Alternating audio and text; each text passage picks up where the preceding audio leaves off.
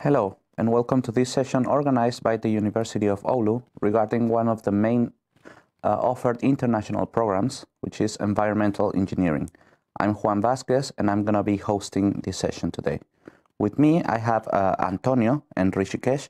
Can you please introduce yourselves? My name is Antonio Calò. I'm originally from Italy, and I'm one of the responsible teachers and researcher at the Faculty of Technology dealing with the program and dealing with the teaching itself. Okay, thank you. And I'm Rishikesh Raut.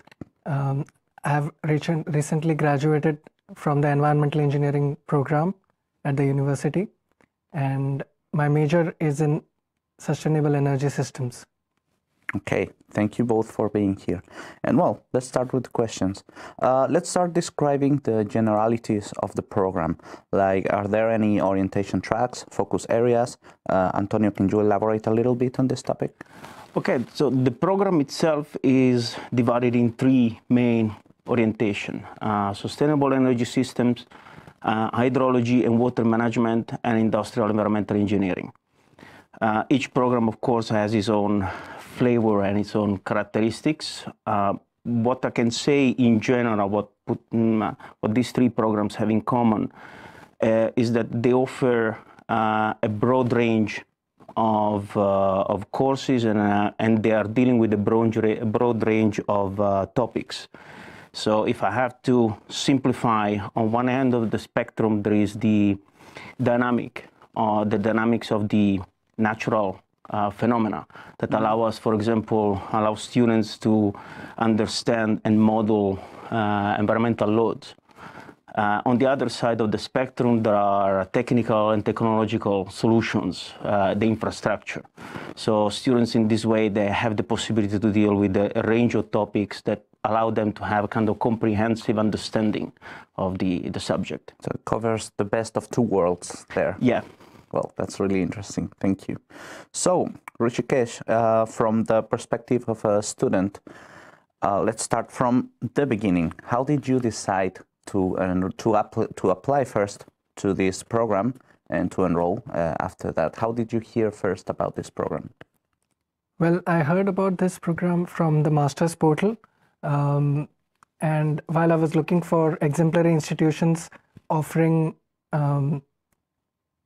a route to study and conserve the environment. So in that regard, it was common knowledge by then that the Nordic countries are forerunners in this race towards sustainability. So it was a natural decision to apply to the University of Oulu. Okay, that's really interesting. That's an interesting reason over there. Okay, so Antonio, what will be some of the main requirements, speaking about skills or some of the academic requirements also, whatever you want to elaborate on this, for the potential applicants to this program? So ideally, generally speaking, engineering background, it's a kind of important set of, includes an important set of requirements. Any engineering? Any engineering in principle. Then, of course, students interested in different orientation, they are welcome to check specific requirements or recommendations for different orientations, because there are some programs that are a little bit more oriented toward the infrastructure. So, for example, a background in civil engineering would be an advantage, if not necessarily a deal breaker, but for sure is an advantage for anyone interested. So yeah, there are these kind of specifications that students should actually check in the moment they want to choose one or the other orientation. In general, ideally, also what we have in common with the other teachers when we are talking about the ideal student that should apply is that a student that should have an open-minded, should have an open mind, especially when it comes to Finland, because Finland and Oulu specifically is a country and is a city that is a never-ending source of surprises. It's kind of like a set of unexpected surprises. You have, on paper, you have a relatively small city in a relatively small country that appears to be in a challenging climate, far away from everything. But to a closer look, it turns out to be, first of all, a community of extremely high-level living standards, world-class infrastructure, and students find themselves living and working in this kind of environment.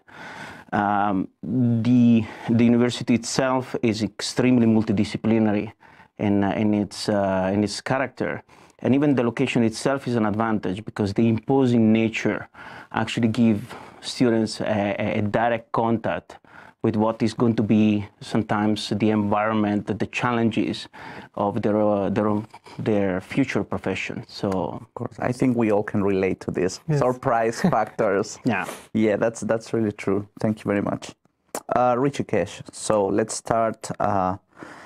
You mentioned you are a graduate student now, recently graduated.